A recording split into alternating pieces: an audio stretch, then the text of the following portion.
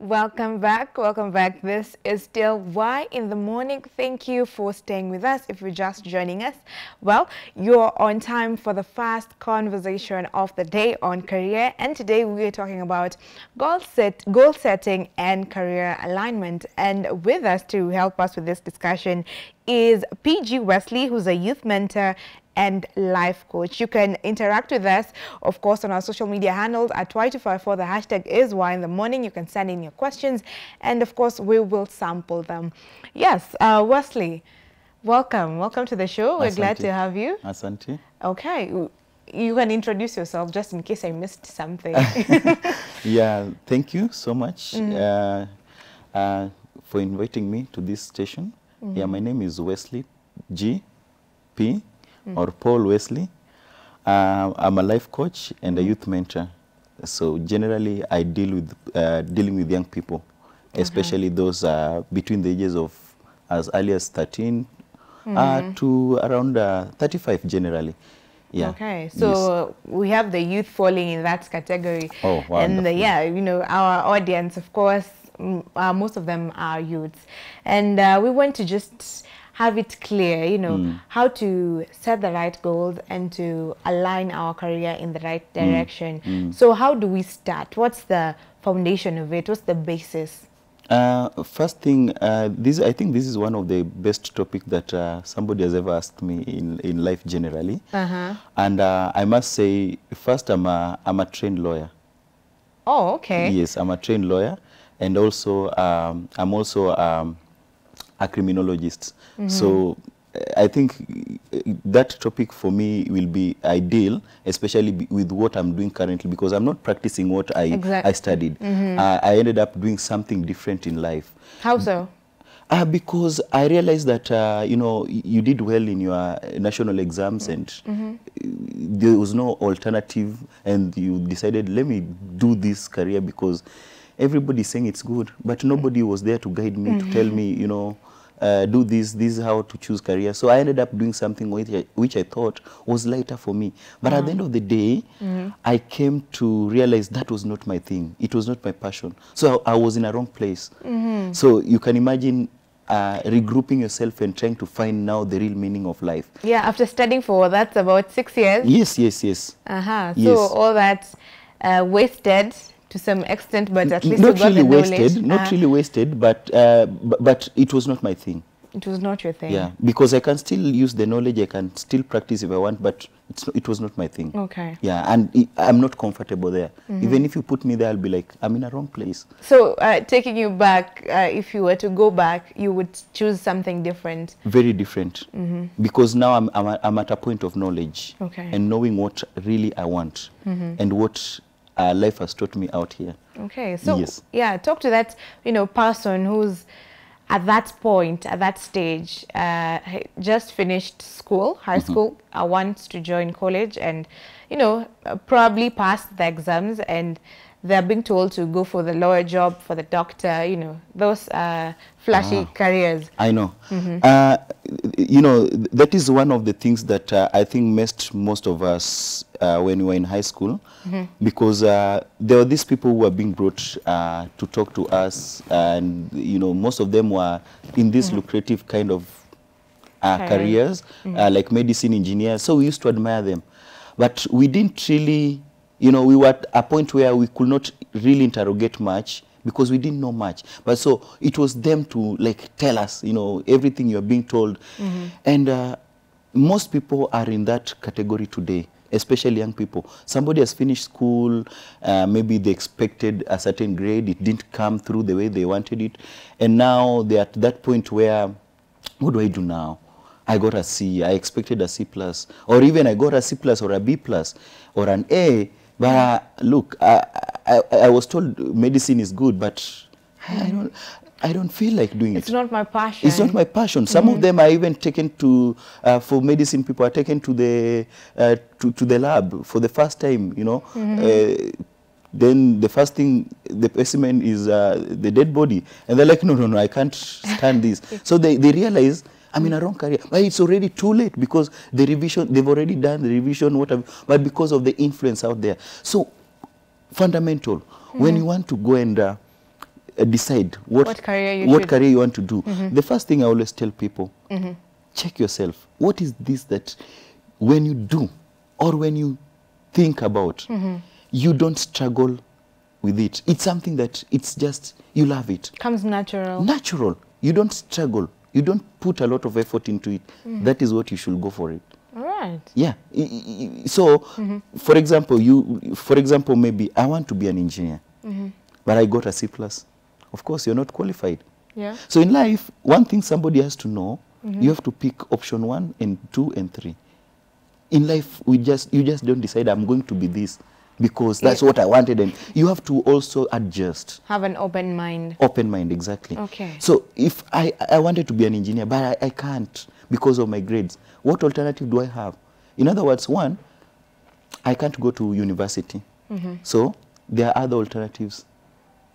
Basically, I'll not pursue degree, but I can pursue diploma in a polytechnic, which is still okay in the same field. If maybe you still insist me I wanted to be an engineer and you didn't even qualify to do a diploma, you can still do a certificate in the same field. As long as that is your passion, yes. Yes. It's okay to, the results don't matter much. As your passion is what should be the driving force. Your passion is the driving force. Let it be the driving force.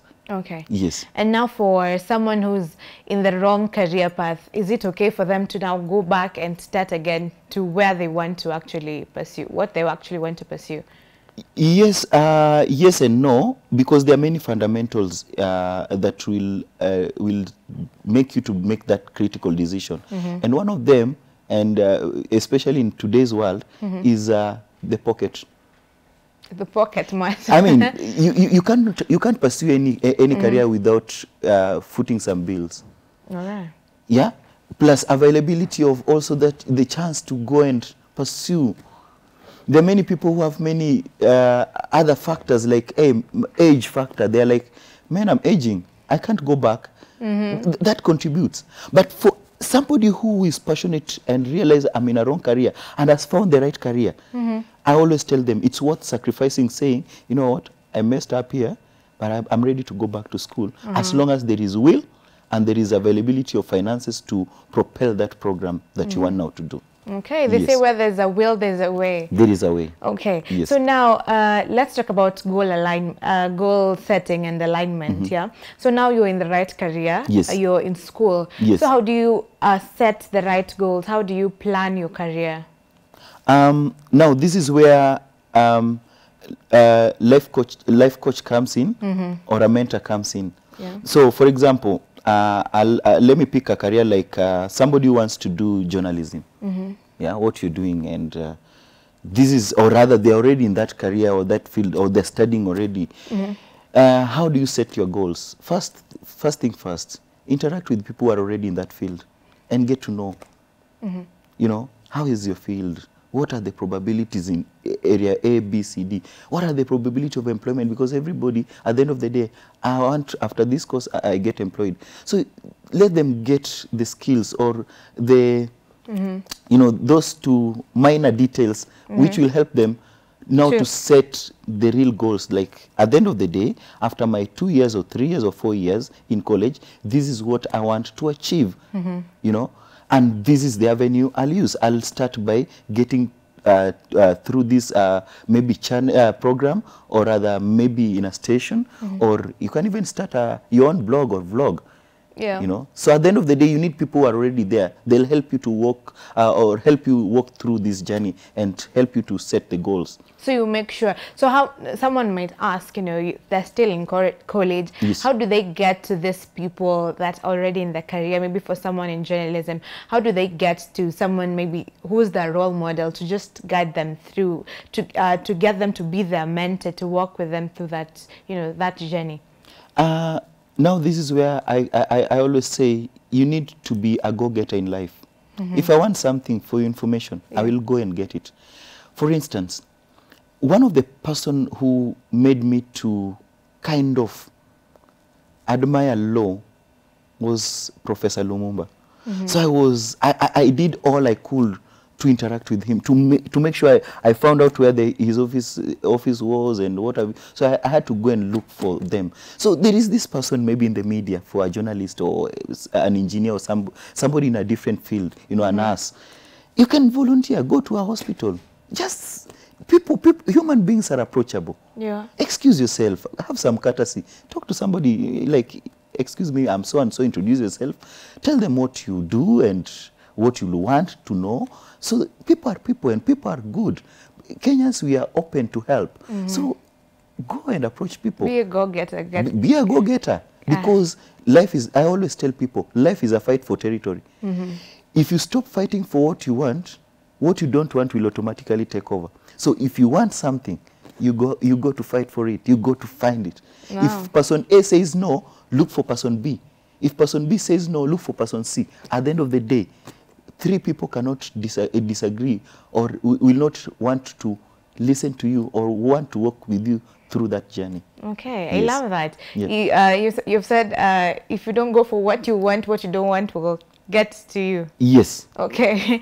And now still on goal setting. Yes. So now you have interacted with the people that you want to interact with. Yes. Now on goal setting, do you set long-term goals and short-term goals, and what's the importance of setting setting a distinction between the two, if you agree that's necessary? Yes, both apply when it comes to goal setting, because at the end of the day, even in let's take a normal project. I want to simplify it for a youth who is a hustler out there, sorry to use that term, or a youth who is trying to make it out there. Make it out there. You decide, I'll pick a business like, because that can also be a career, a business like I'll be going to Gikomba, buy shoes, second-hand shoes, bring them to town and sell them. You see, you just don't sit down and make that decision. You go to set goals, short and long. Short in what perspective? How will I get the finances? That is a short term, because it's a need, a quick need. A quick one. A quick one. Yeah, I'll go get it from my mom, maybe borrow. I'll ask my uncle, or I'll go fanya kazi ya mkono kulimia mtu. Get some money, then get capital to do, or I'll approach a financial institution or a SACCO. If they can give you a loan, then, or a Fuliza, then you go and take. Then long term, at the end of the day, what do you want to achieve after doing that business? Do you want to save the money? Do you want to eat? Do you want to go live a happy life, a good life? So even in careers, it applies the same. When you are setting goals, you need to apply both sides, short term and long term. And long term. And what's the difference between someone who has these goals and someone who's just there and just knows, I want to study this and, get a job? Sorry, come up again. So what happens, in goal setting? Yes. Someone who has a short-term goal and a long-term goal, and someone who's just there in school, who knows I'm finishing school and going to look for a job. It is like telling me, I'll use an example. It's like somebody telling me, I just want to go out there, stand in the street.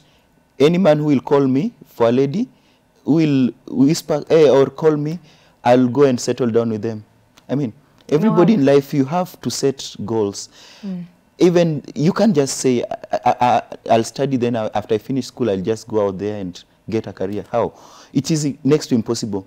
So you need to have a plan. You go to have a plan, basically. You go to have a plan, because at the end of the day, life is not a rehearsal. This is the real deal. This is a real deal, yes. Yeah. Yes. Okay. Yes. Now, still speaking on the same thing, getting out and wanting to look for a job, there's something that I'll quote you on, something that you posted. You said, the richest man in China said, if you put bananas and money in front of the monkeys, they will choose bananas because they don't know that the money can buy them a lot of bananas. And you continue to say, in fact, if you offer job and business to people, they will choose job because they don't know that a business can make more money than a salary and you continue. But now comment on that. You know, many people in their career, they're looking for employment instead of looking to create the opportunities themselves. Now that is where, that is what creates a difference between a go-getter and somebody who is okay with life. What propel people, why I used that story in my post, or rather in my Facebook post, I wanted to challenge people out there. Yeah. Based on, actually that was Alibaba who gave that story. Okay. So the truth is, people out there, they don't want to take risk in life. They're okay, you know, me as long as I'm employed, and I don't blame them. It's okay. Not everybody was born with that passion to be a go-getter or being a risk taker. But the strongest person or somebody who can go far in life is somebody who is a risk taker. Will go and try many things. At the end of the day, you'll get a spot, a soft spot, and that soft spot will create the job. I grew up seeing my mother being an employee of the government. And I never used to enjoy when sometimes she could complain. Sasa tunafanya kazi, wakes up very early in the morning, goes to work. And I don't blame, I still admire, she's my #1 fan. But her lifestyle made me to say, you know what, I'll not take that path. I will go out there and create something. Even when I decided to be a life coach and a motivational speaker, it didn't just start. It had ups and downs, a lot of opposition. Okay. And speak of the challenges, you know, that people go through in, you know, pursuing their career and breaking, you know, through the hurdles that are there. So what should one, you know, keep on, you know, what should one use to just motivate them to keep on? At the end of the day, I still insist, this is where a mentor and a life coach comes in. Because there is that time in life you feel like, I can't take it anymore. I'm done. It's too much. I quit, man. This is too much. This is where you need somebody who will propel you, who will tell you, hey, don't give up. Keep on. And sometimes you don't really need a life coach. It can be a book. It can be a program that will propel you. You just watch and you hear somebody's story and you're like, what? If that person made it, then I can also make. You can read somebody's text and you see the struggles they went through. You know, at the end of the day, you're like, this guy persevered 26 years in Robben Island prison. And I'm just 6 months down the line and I'm already giving up. So somebody's story can be a motivation point where you'll be like, you know what, I'll keep on keeping on. When you fall down, I always tell people, always rise up and look up. Because as long as you can look up, you can stand up and you can walk and you can make some steps. Amazing. Yes. Yeah, so just find a way to keep yourself motivated. If Find it's a not way. a mentor, it's a book. If it's not a book, it's someone you can watch and get inspiration from. Yes. All right. Speaking of books and goal setting, James Clear wrote, the author of Atomic Habits. Yes. He said that he's not for goal setting. He's more on the systems behind the vision or the goals. And what's your take on that? It depends on the school of thought. You know, life is based on schools of thoughts that each is somebody decides to subscribe to.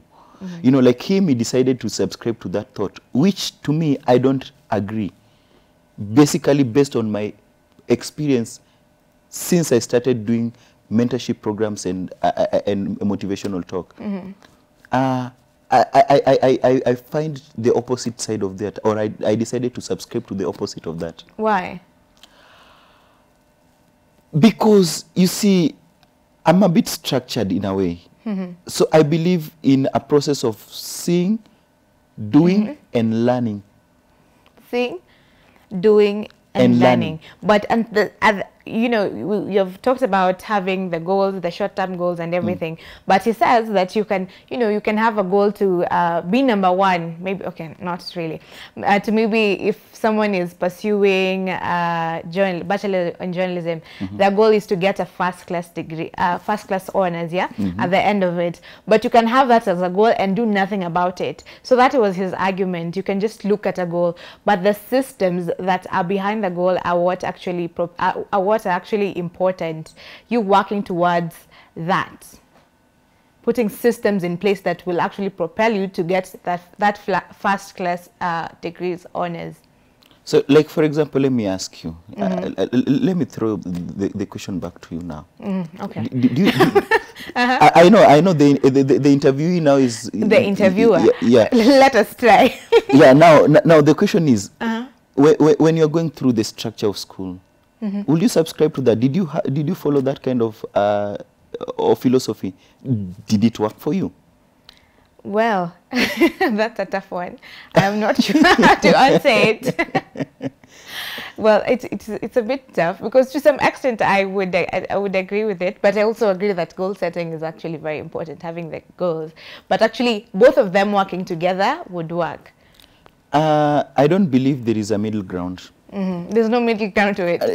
It's either cold or hot. Okay. It can't be warm or lukewarm. Can't be warm. Okay, so let us move on to the next one. We might go there. You know, people say you are not your success or you are not your failure.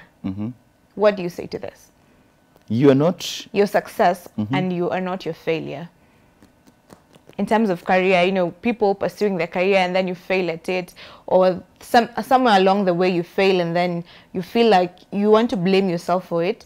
So people are saying that, okay, there's actually another mentor that came to the show and said, you are not your failure. So if you failed, it's okay. That was a failure on its end, but you're still you.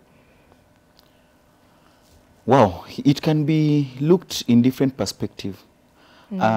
Depending on your approach of life, because there are people who they start something and they believe that, you know, at the end of the day, this is what I want to achieve. Then they don't achieve it, so they end up blaming themselves, and they end up living that life of regretting.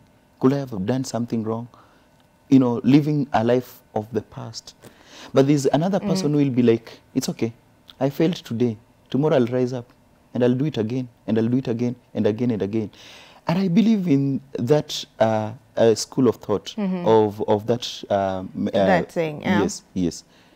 You are not your success and you're not your failure. Yes, I believe in it. All right. Something else that I want to quote you on. You said on your post, shake off the victim mentality and have a victor mentality.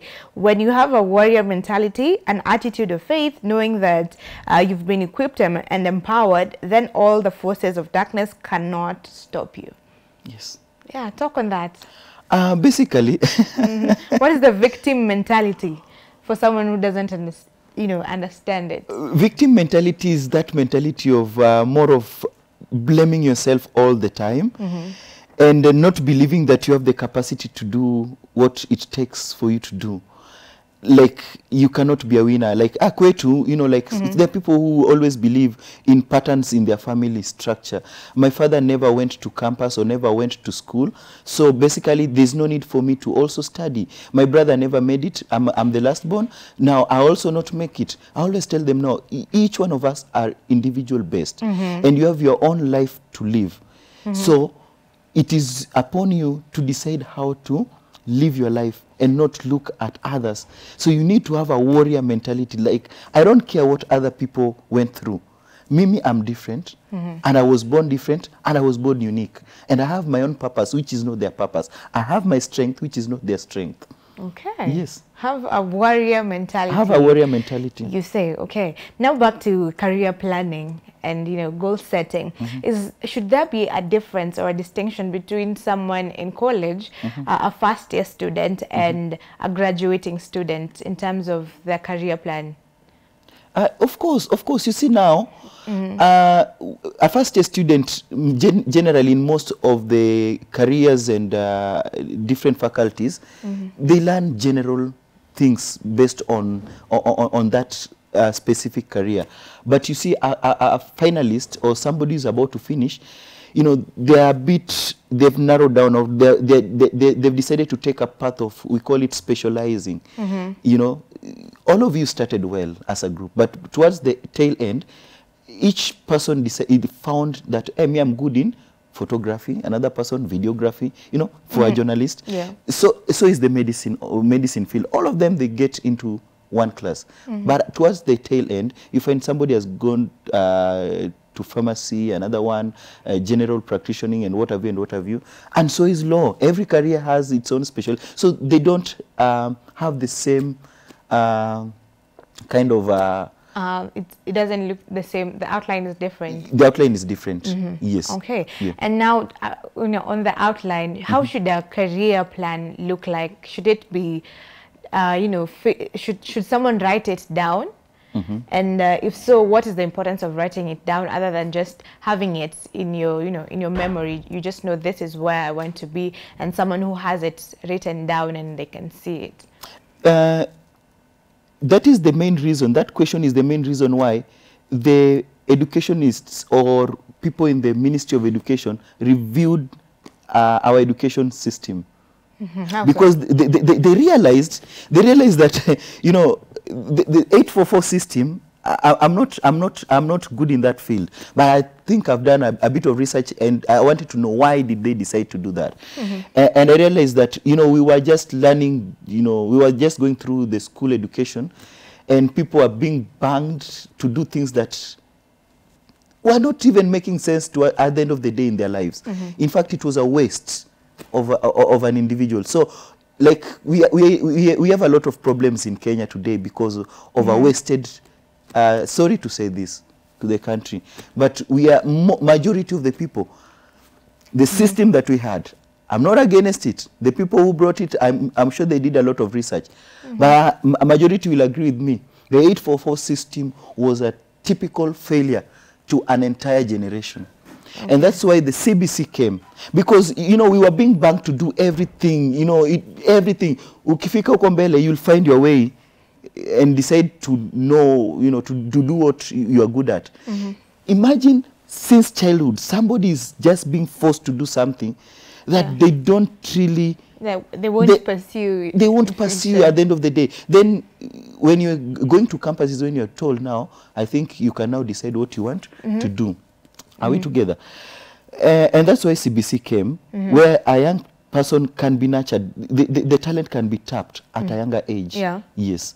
Okay, so we are going to take a short break, and then we're going to come back and wrap this conversation up. All right? Yes. Tell us some few tips on how we can set the career plan, how we can put it down, possibly on a vision board. So let's take the short break, and then we'll be right back. Stay with us.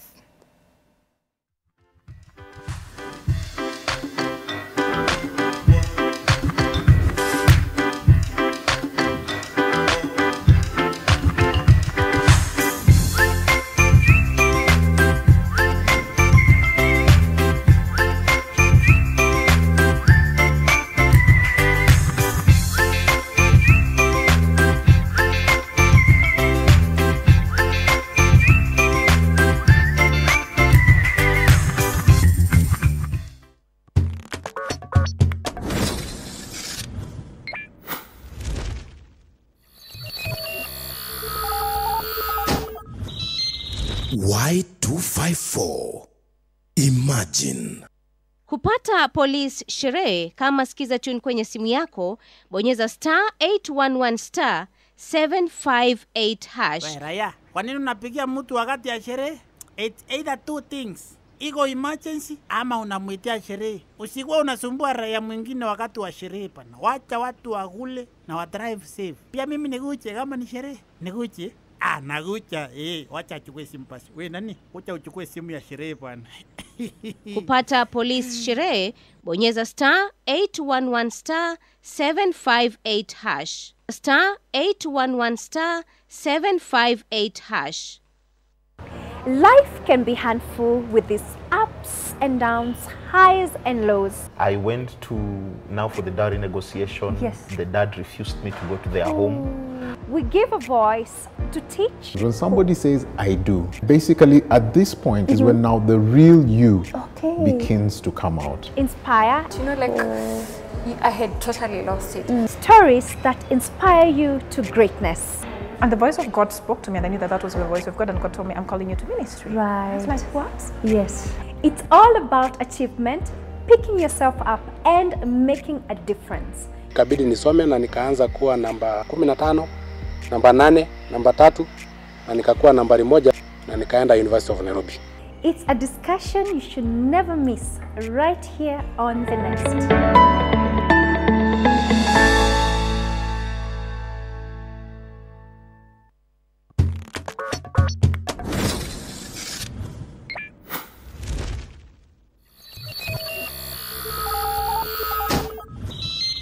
Y254.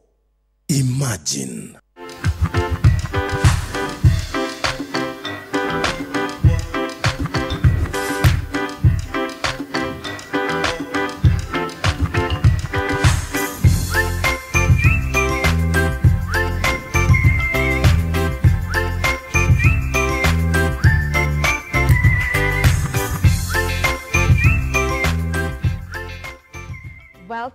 Welcome back. We are still on our first conversation on career. You're setting the right career goals and propelling your career in the right direction. And for that, we are joined by my guest here, Mr.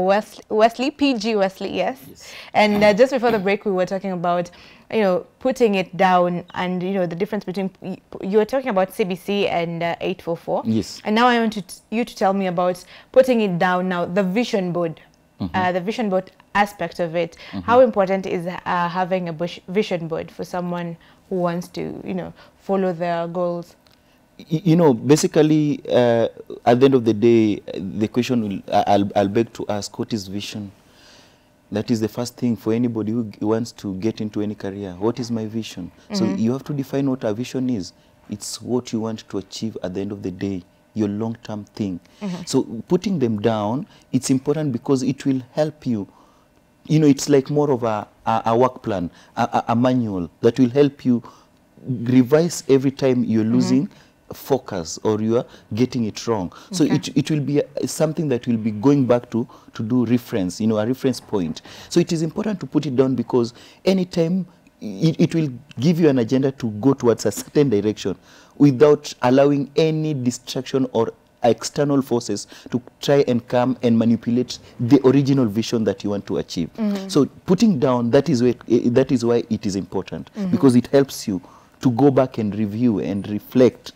If you're losing it, you go back and check. Yeah, yeah. So basically, that is what it helps. So would you say someone with a vision board has an added advantage to someone who doesn't? Yes, a lot. Because you see, somebody who doesn't have is easily manipulatable. Any idea will come and try to win them over. You see, at the end of the day, they'll not achieve their original intent in life or what they had set that this is what we want to do. So putting it down will help you, because if any external distraction will come, you'll not give it a lot of energy or focus, but you'll be like, wait, that one can wait, let me finish this first. Yes. Okay. And how should that vision board look like, in just visualizing it for someone who doesn't have an idea of, a vision board? Should it have pictures? How should it be just to keep you motivated? At the end of the day, the good books say if you want to achieve something, put it down on a plan. So it can be in different forms. It can be in form of a writing. It can be form of pictorials.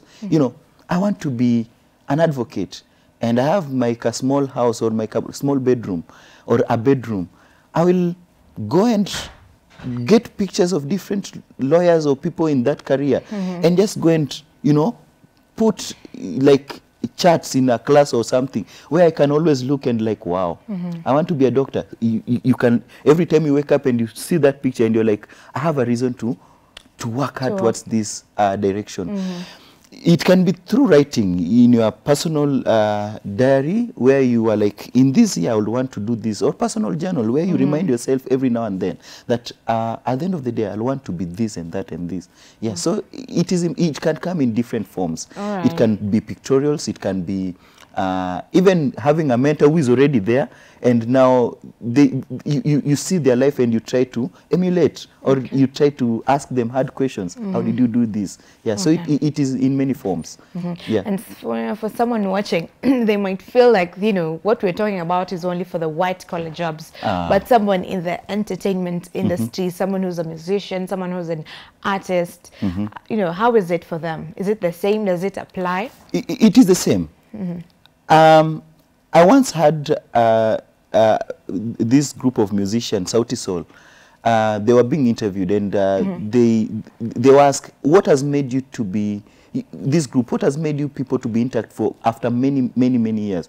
Then it was clear. We knew what we wanted. We had a vision. We had a plan. And we knew by a certain time in life, we will be in this place.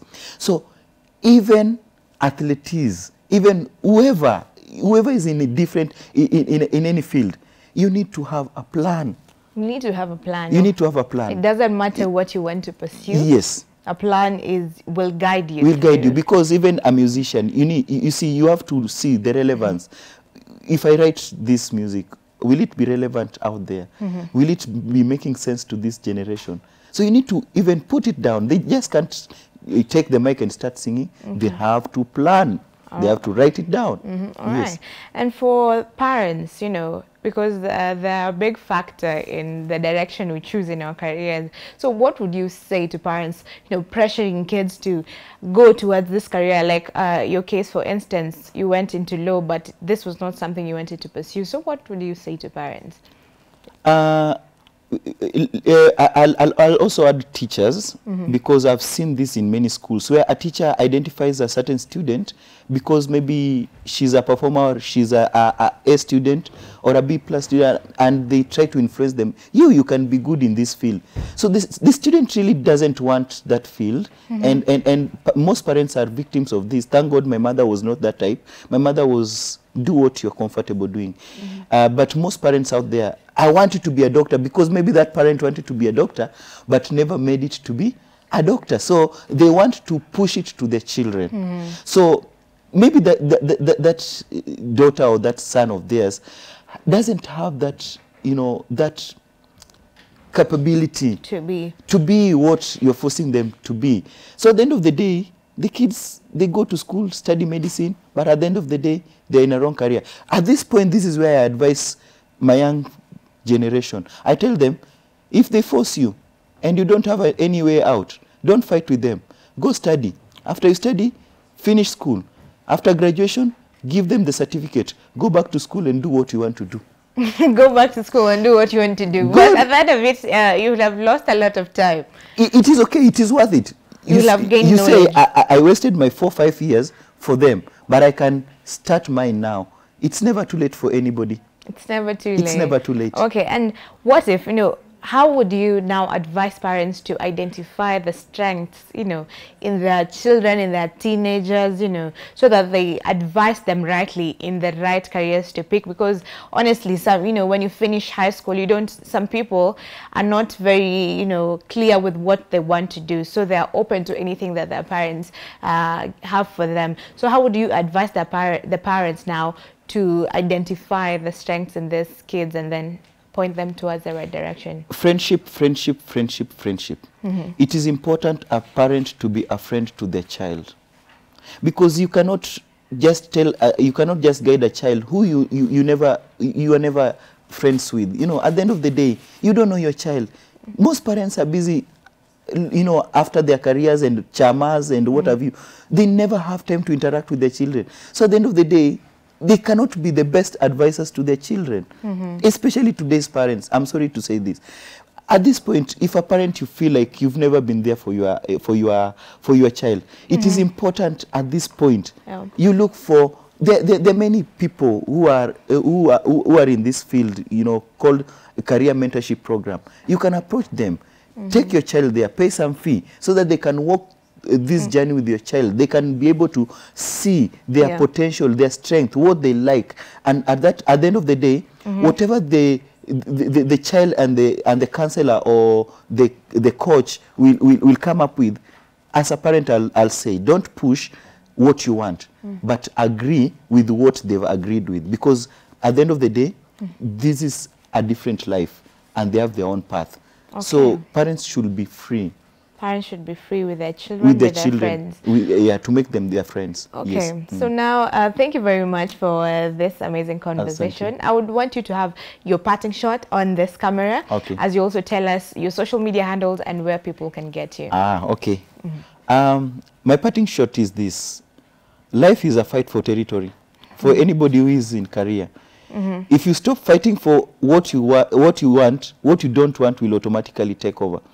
So, career is a choice. It is you to decide what you want to do at the end of the day. And it's never too late for anybody. You might be at your age of 30 and maybe you wanted to do something different and you feel like I'm in a wrong place. At the end of the day, it's never too late. You can always regroup yourself, pick up yourself and go back and do what you want to do in life. People can get me through Facebook, that is Grace Wesley. That is my social, that is my Facebook page. I think I'm mean when it comes to contacts, so allow me not to give my contacts. Social handles are enough. Yes, so people can follow me through the Facebook. And I think that is enough for now. Okay, thank you very much once again for gracing the interview. Asante. This has been Paul Grace, yes? Yes. Paul Grace Wesley, who's a youth mentor and life coach, talking to us about goal setting and dream alignment. You know, if you have not gotten anything, just remember this. If you don't go for what you don't want will automatically get to you. So be the go-getter. That has been it from Career Talk, but we'll be taking a short break and then Ram Aguko will be coming up with youth and politics. Wow.